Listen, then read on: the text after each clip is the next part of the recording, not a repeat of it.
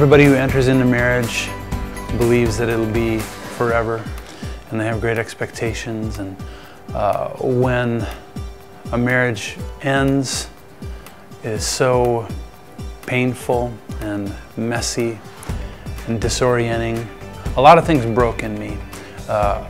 My prayer was broken, my belief was broken, and my worship was broken, and I couldn't make those things work, you know.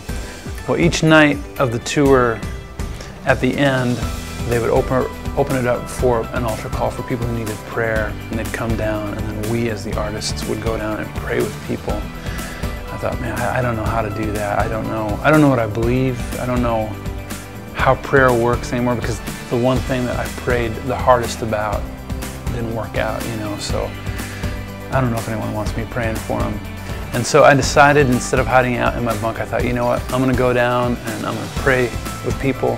I don't know how that's going to work. I hope someone who needs healing doesn't come to me to ask for prayer, you know, because I don't know what I have to give, but I want to be present to this.